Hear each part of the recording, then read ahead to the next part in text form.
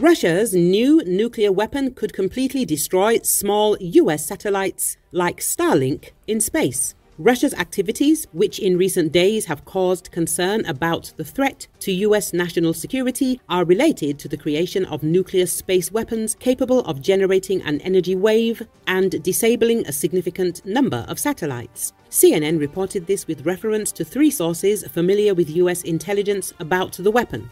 The weapon being developed by Russia, known among military space experts as nuclear electromagnetic pulse, generates an electromagnetic energy pulse and a stream of highly charged particles capable of disrupting satellites orbiting the Earth, even in space. As CNN sources explained, the United States has been tracking Russia's efforts to develop anti-satellite weapons, including electromagnetic pulse, for years. However, recently, US intelligence discovered that Russia has made progress in developing nuclear electromagnetic pulses.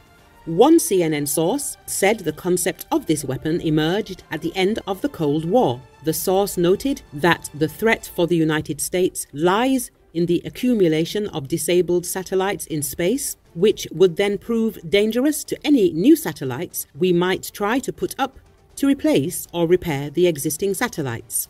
The weapon has the potential to destroy entire groups of small satellites, such as SpaceX's Starlink, used by Ukraine in the war with Russia. US intelligence assesses that it would be a last-ditch weapon for Russia because it would also affect Russian satellites.